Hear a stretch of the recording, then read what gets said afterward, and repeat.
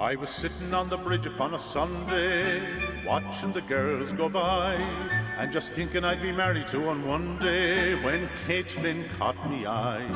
Oh man, she was the makings of a fairy, and it made each boy swear, there's not a girl in the wide, wide world like the darling girl from Clare. So every man that got the finest plan you'll ever see now, barring me now.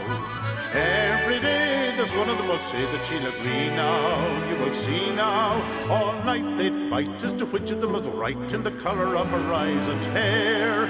But not a word from me was ever heard about the darling girl from Clare.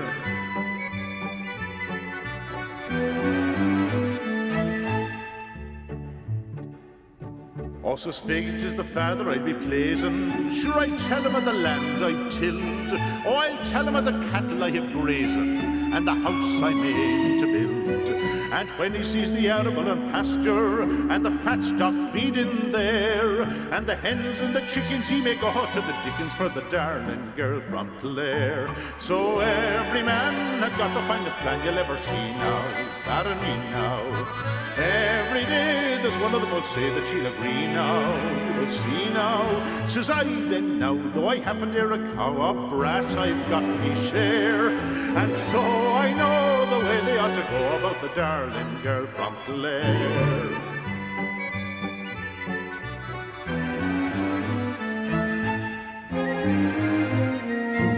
Oh, I never said a single word about her, but I met the girl that day. Sure, I told her I could never live without her, and wasn't she to say? Oh, she said that I might go and see her father. Sure, I met him then and there, and in less than an hour we were fighting for the dower of the darling girl from Clare.